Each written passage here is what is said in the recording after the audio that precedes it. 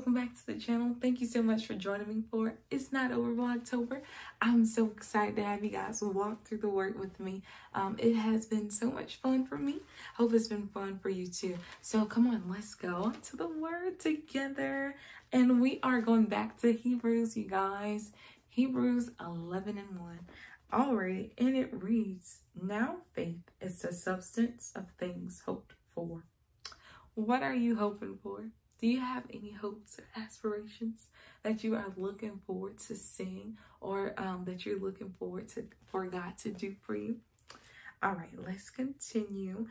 It says, "Of things hoped for, the evidence of things not seen."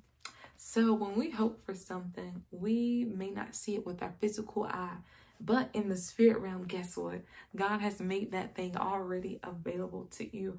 I am here to encourage you. Hold fast to your faith, because you may not have seen it yet with your eyeballs. Glory to God. See it in the realm of the spirit. See your family saved. See yourself being out of debt. See yourself finishing college. See yourself walking across the stage to get your degree. See yourself getting your GED. See yourself walking in your purpose, being every single thing that God has called you to be.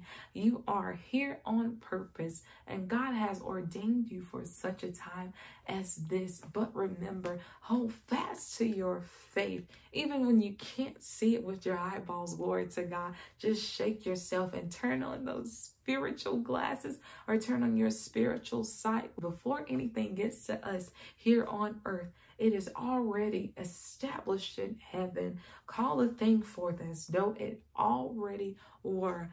I encourage you, I challenge you, hold fast to your faith. Keep believing God. Start thanking Him now before you see it. And just a little while, if you hold on and faint not, you're gonna reap a good harvest. Just keep holding on until you see what you have prayed for, what you have fasted for.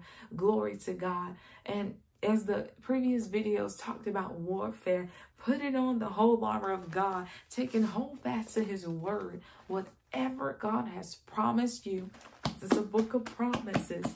He cannot lie. So hold fast to your faith and watch God do the exceedingly abundantly above all you could ever ask or think or imagine.